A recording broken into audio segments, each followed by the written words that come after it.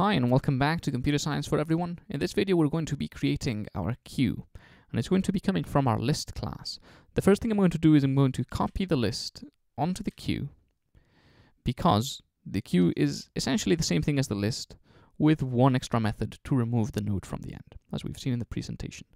So in our queue class we're going to have the head, getters and setters in order to modify it. We're going to have the add to list method, which is we know is going to add a node at the beginning. I'm going to rename it to push for now. We're going to have our find method that is going to find a node, and we've tested this in the previous set of programming videos, and we know it works. And finally, we're going to have the pop method that, as we know, is going to remove the last element of the queue. So how do we remove the last element? By making its parent point to null instead of the element.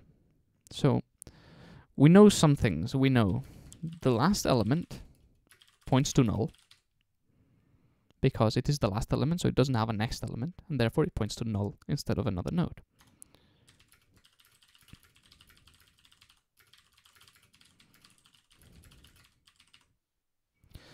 And we have to make this last element's parent point to null instead of to the node, so that we remove it from the list.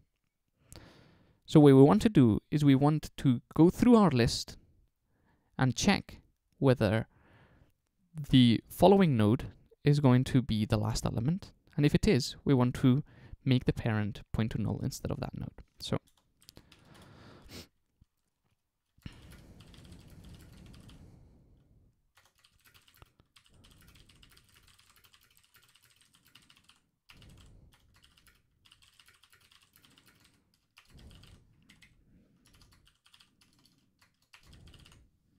this.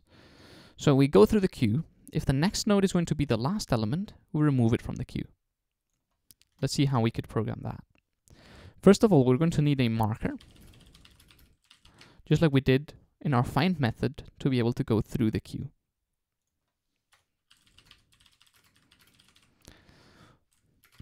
Well, the marker is not null. It means that our list has something.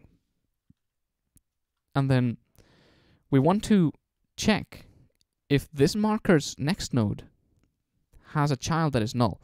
So remember, the marker is the parent, because if the marker is the last element at any given point and we don't have its parent anywhere, we can't possibly remove it from the list. You'll get what I mean in a second once we've finished with this. So we're going to create a child node that is going to be the marker's child. Now, if this child's next node is null, this child is the last node, and marker is the parent node.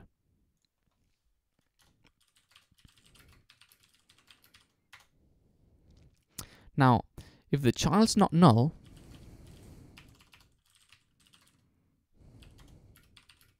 we can check for if the child's next node is null. If it is, then this child is indeed the last node. Let's try to re-explain this a bit. So we have the marker, which is the parent. While the marker is not null, we're still looping through our list. And then we create a child. This is the marker's child. So the marker is the parent, child is the child. If the child is not null, then we check for if its next node is null. If the next node is null, then child was the last node. If not, child wasn't the last node. So we don't do anything. If child wasn't the last node, we forget about it. If child was the last node, what we do is we make marker set next to be null. So what we have done here is we've gotten the parent, and instead of pointing to the child, which is what it was doing here, we're pointing to null. And therefore nothing points to the child, and it gets removed from the method and from the queue. And then what we want to do is marker equals marker.getNext. So we increase the marker and we can keep moving through the queue. And once we've done that, we have everything set up for popping or removing nodes from the queue. So let's re-explain it one more time. We have the marker, which starts at the beginning or the head of the queue. While the marker is not null, it means that the queue is not, we're not at the end of the queue, so we can keep going. We create a child node, which is going to be the marker's next node.